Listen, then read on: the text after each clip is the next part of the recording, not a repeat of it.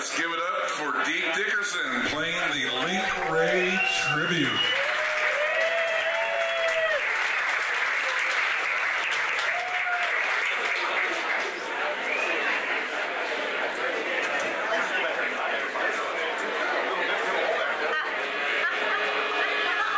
Better get your pictures early because this jacket's coming off after about 2 songs.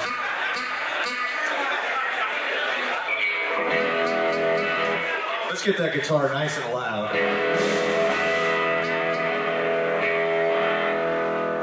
I got to tour with Link Wray several times, and he was the loudest guitar player I have ever heard in my entire life.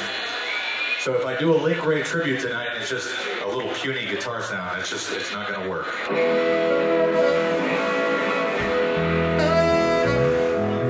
How's that? Is that all right? Duff, Paulsen, let's kick it off with a little thing called Hand Clapper.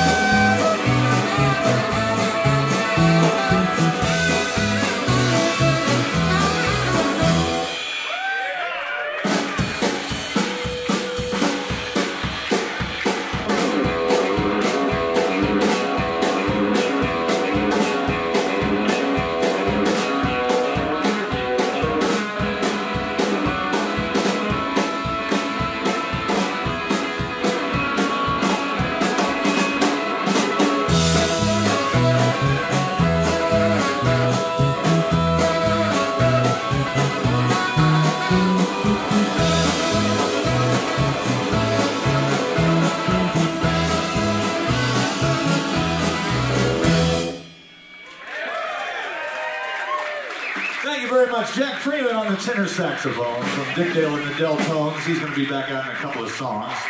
How's everybody doing? Middle of the afternoon. Hell of a time to do a Link Wray set. But you guys are all in the right frame of mind, right? All right. We're going to do a lot of Link Wray songs, but we're also going to do a bunch of songs in the style of Link Wray, like this next one.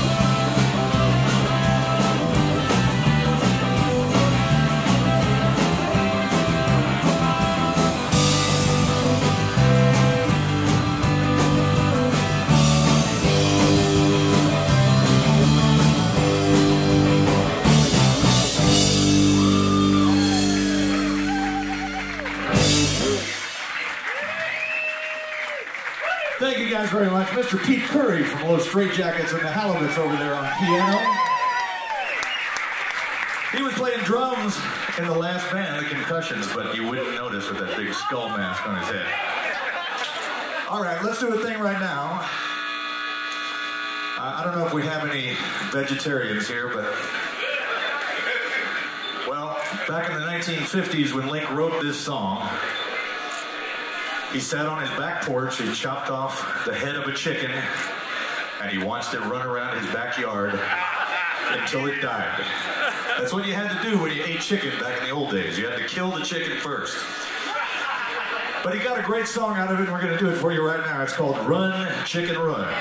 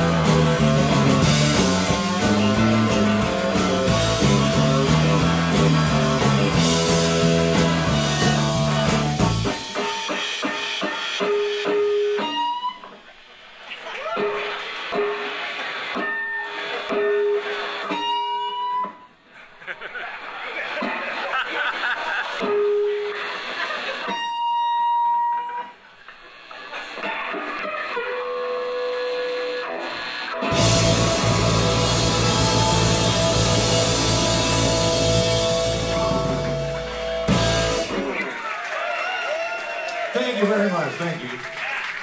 All right, the jacket's coming on.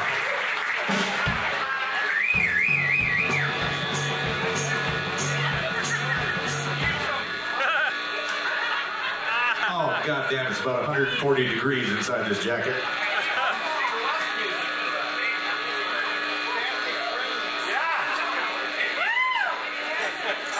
I bought this Supro guitar and this Supro amplifier when I was about 15 years old because I wanted to be like Link Wray. And you are! And you are! Well, I'm considerably thicker than Link Wray. And he did have the best hair ever, but you know. But one problem with this guitar is that the strings pop out of the nut, and one did on the last song. Oh, this is a mess. Hold on. I put 3 industrial strength rubber bands to try to prevent this from happening, and it happened anyway. Hold on.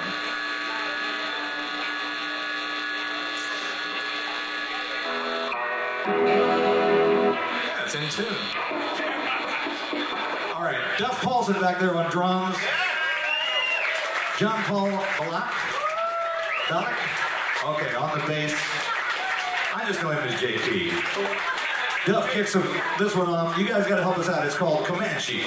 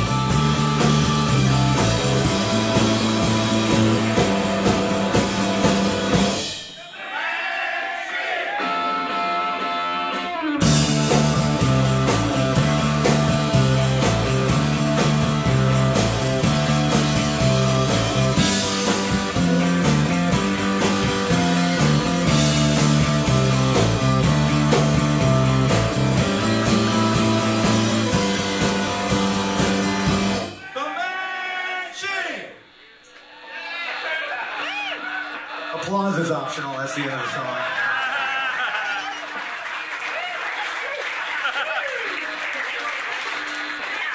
All right, now, the very first Link Wray record I ever heard was a vocal song. It was on this rockabilly compilation called Rockabilly Stars.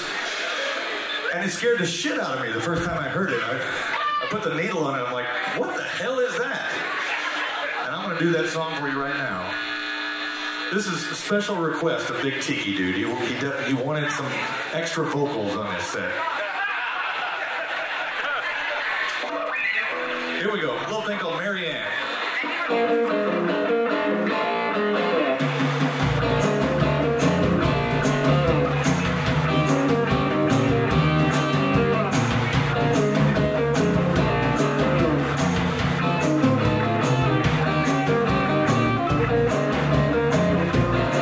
I said, Marianne, I said, baby, don't you know? I said, Marianne, I said, baby, don't you know? Yeah.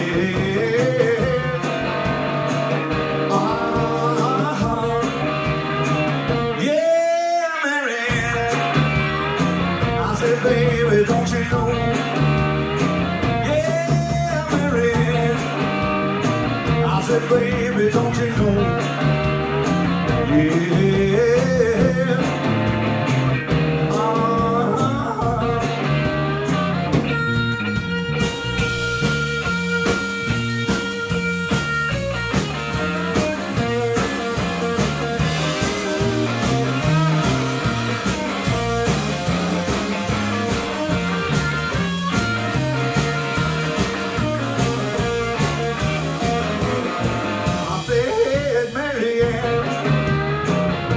Baby, come home.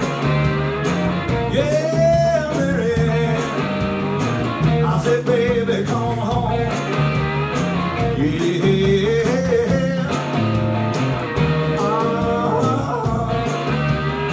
Yeah, Marianne.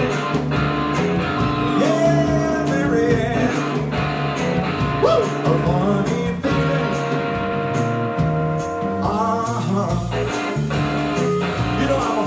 For you, baby, 'cause I love you so.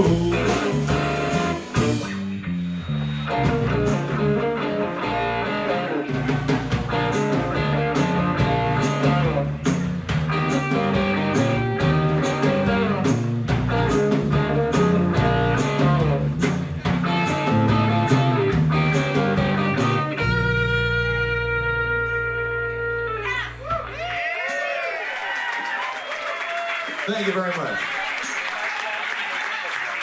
All right, this next song is an original song. Hopefully you guys like Link Wray, because with Sir Bald said, and this said, there's a lot of, yeah, I'm not going to say plagiarized, but definitely heavily influenced by it. So I wrote this next song and put it out on a single back in the 90s using this same guitar and that same amp. And I named it after the type of upholstery that all the hot rodders used to use back in the 50s. It's called TJ Tuck and Roll. Everybody hits the first hit. 1, 2, 3, 4.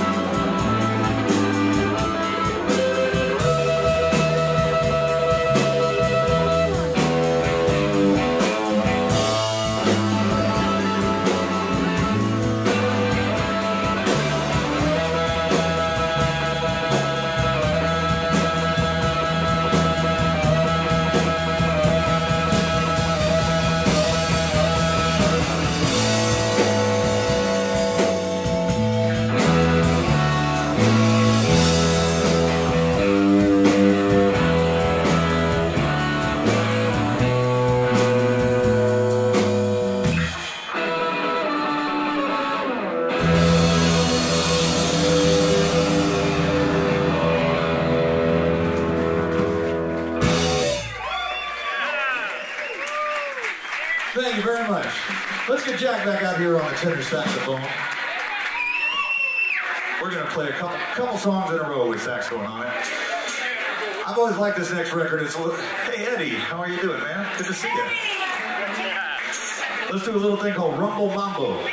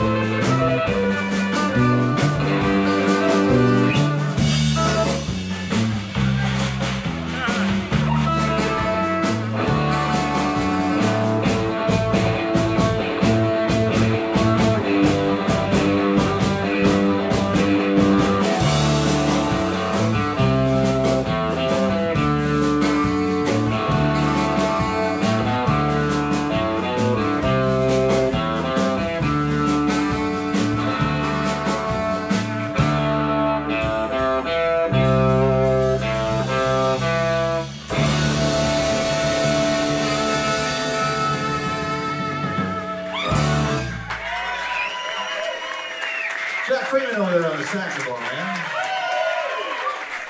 We got one more to use a sax on. This is one of my favorite sort of obscure Link Wray songs. This is called Roughshod.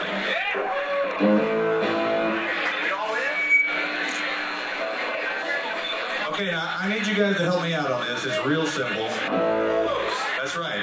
Sir Paul, you can help the crowd do this, all right? It's real simple. It goes like this.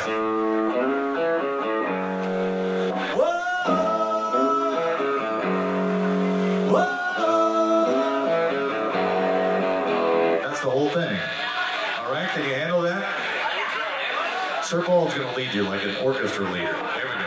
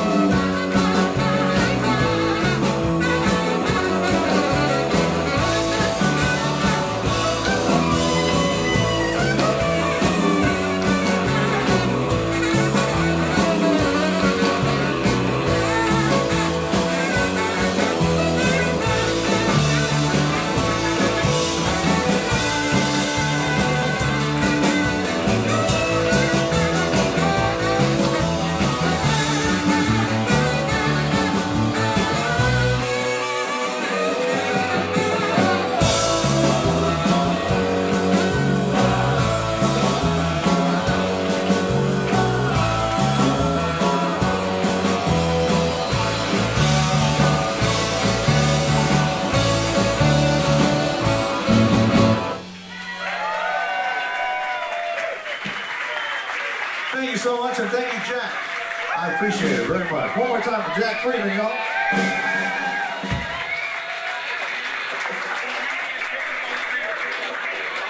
All right, I gotta check the time. How many of you guys remember I was doing an act called Blind Rage and Violence? I guess I formed it 2009, 2010, something like that. I thought it was a genius, high concept idea. It was going to be a Link Wray tribute, and we would wear executioner's hoods. And the lead guy, me, was going to be blind, and his name was Blind Rage, right? High concept entertainment right there. Ever since the first gig, it's been nothing but trouble. We show up in our executioner's hoods. People are like, it's the Ku Klux Klan. Like, no, they're executioner's hoods, man. You guys are terrorists. No, we're really dumb rock and rollers wearing executioner's hoods. So a couple of years ago, I realized that it was probably time to retire Blind Rage and Violence. There was only one problem. I pressed up a CD in about 2010, and I had 1,000 copies, and by 2 years ago, I still had like 30 copies left. So we had to do like 2 or 3 more gigs, and once I sold all the 1,000 CDs, I'm like, well, there you go. That's the end of Blind Rage and Violence. However, you have the exciting opportunity to buy one of the last 27 inches that I have over at the merchandise stand after the gig, so come see me there. So this is the beginning of the new era. I plan on doing some gigs like this every now and then just because I love this music so much. Deke plays Link Wray. Is that all right with you? I'm getting tired of walking in a room with a black mask and people thinking that I'm in the Ku Klux Klan. God damn it. All right, we put out this album, and we should do this next song. Pete, you want to do it? One more time for Pete Curry. The concept of the album was songs in the style of Link Wray. And I was at Trader Joe's or something, and this Doors song came on, Love Me 2 Times. And I was like, that would make a damn good Link Wray song. Let's do it.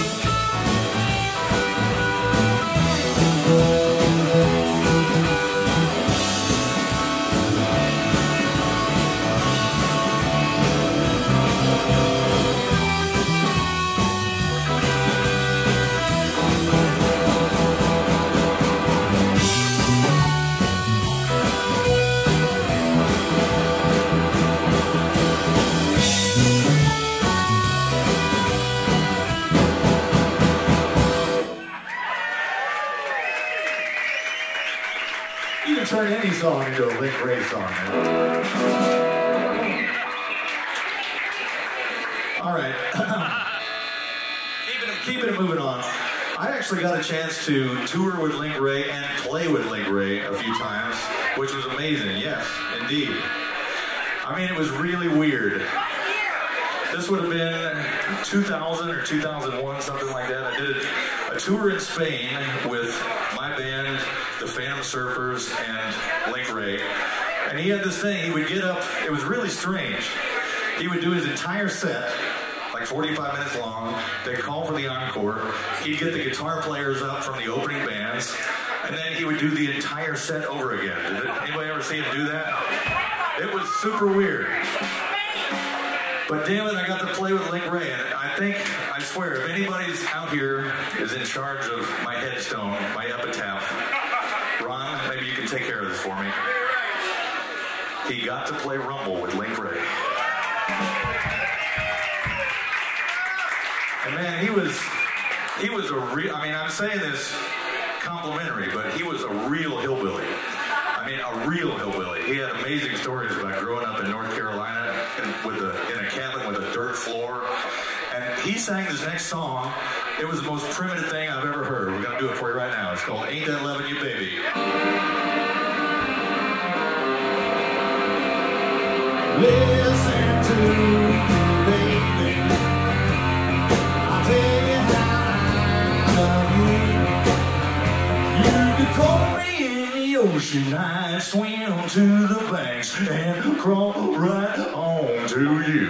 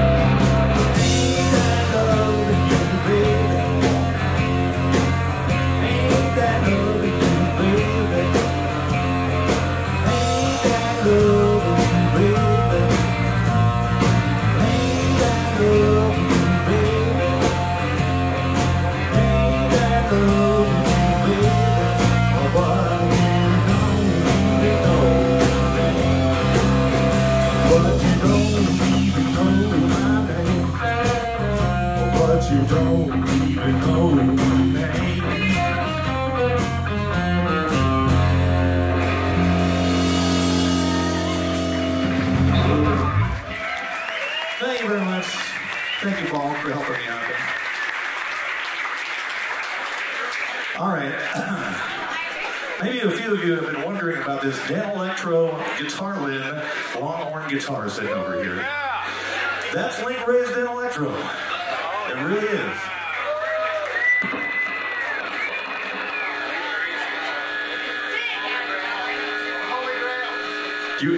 It's like a 3-minute story. You want to hear it?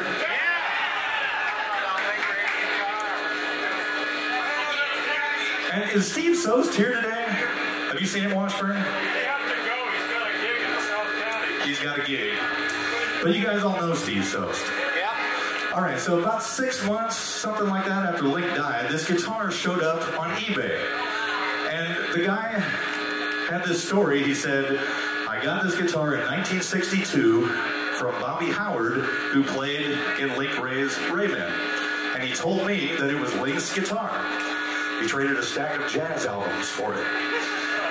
So I bought the guitar. It was majorly screwed up. You couldn't play it at the time. That's where Steve Soest comes into the story. This area down here was just all split. It was like a spider web of splinters. I took it to Steve Soest. He got it going again. He used a bunch of super glue and stuff like that. But the most amazing thing that happened was when he looked under the bridge, there were two matchbook covers. There was a matchbook cover from the Washington, D.C. area where Link Wray lived. And there was also a matchbook cover from La Crosse, Wisconsin, where Link Wray toured in the summer of 1959 with this guitar. Right? So that was pretty impressive. The next thing that happened, I did a Link Wray tribute back east. It was in the D.C. area. And Link Wray's wife, I think he was married 18 times, but the woman he was married to at that time, Sharon Wray, she was there. And she said, I remember Link giving Bobby Howard that guitar. Like, whoa, that's pretty impressive. Then about a year or two later, the people from Norton Records say, hey, have you seen this? There's one photo from 1961 of Bobby Howard on stage playing this guitar. It's like there's nothing to disprove the story. I wouldn't say that it's 100% verified, but goddamn, I don't know where else you're going to get those two matchbook covers and shove them underneath that bridge. So I want to thank Steve Soest for figuring that out. Now, Washburn, you're gonna film this next song for a Dan Electro documentary, is that right? And that's your guy? Okay, all right. Well, it's not plugged in yet. See, now it's fully shielded. Okay, all right.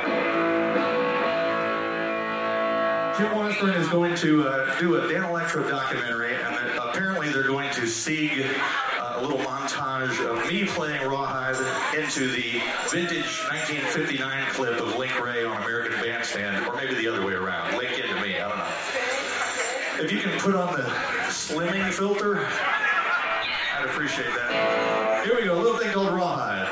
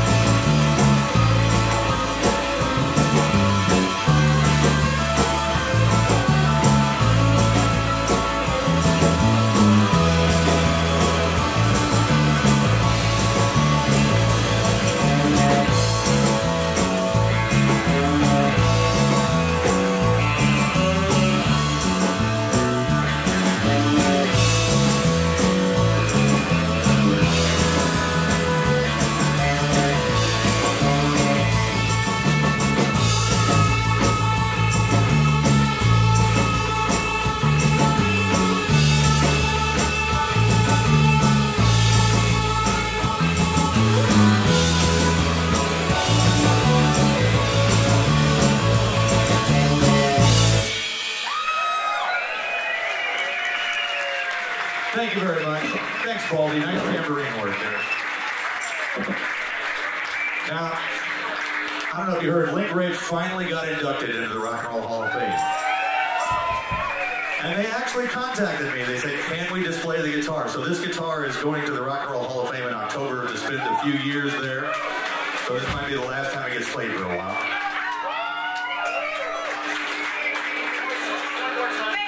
Shit, we're out of time. Where's Jeff? What did he say? He's sitting down, but somebody's... Okay. Do we have... These songs are 2 minutes each. Can we do 3 songs or 2 songs? You tell me.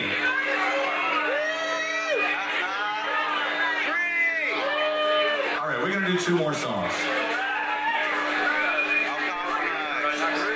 I appreciate your enthusiasm.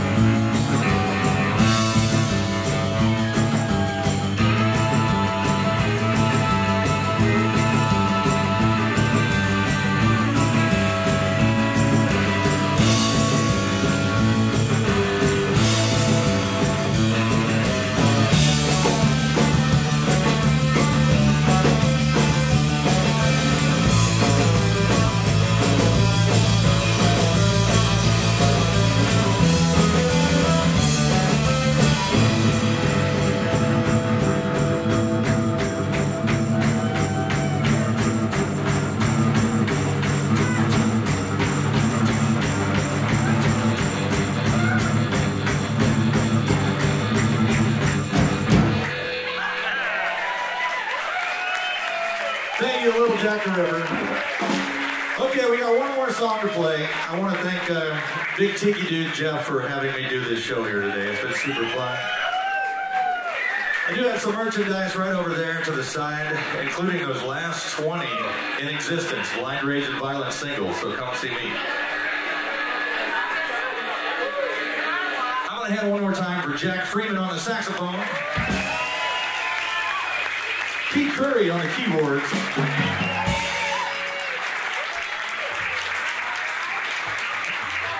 JP, Jonpaul Balak over here on the bass, Mr. Duff Paulsen over there on the drum.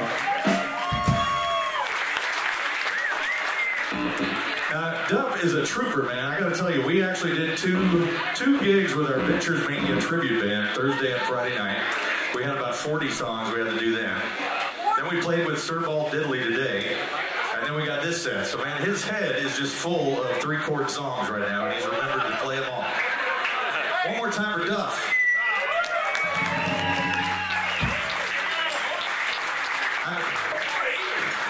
Well, we throw in a fourth. Yeah, we throw in a fourth every now and then. I'm giving you these compliments, Duff, in lieu of payment. That's okay. All right, I'm going to play this guitar one more time here. Hope you guys don't mind. This is a song that he did not record on his guitar. He recorded Rawhide on his guitar, but he recorded Rumble with a Les Paul Gold Top. However, it still sounds pretty damn good to play Rumble on this guitar, so thank you guys very much. We'll leave you with this.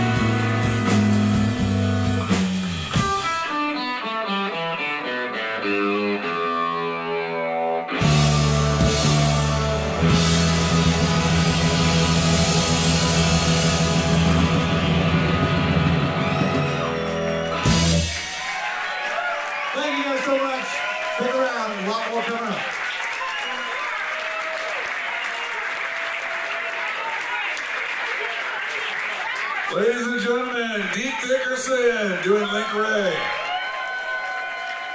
Hey, for those who don't know, Deke started off doing surf back in the late 80s, and he has a band. He was 10, wow. Anyways, he had a band called the Untamed Youth. This band and I are talking about having them come out next year. Would you guys dig that? He's going to charge me like $10,000, but I think we should pay it because we're getting bigger and bigger, and they're worth it.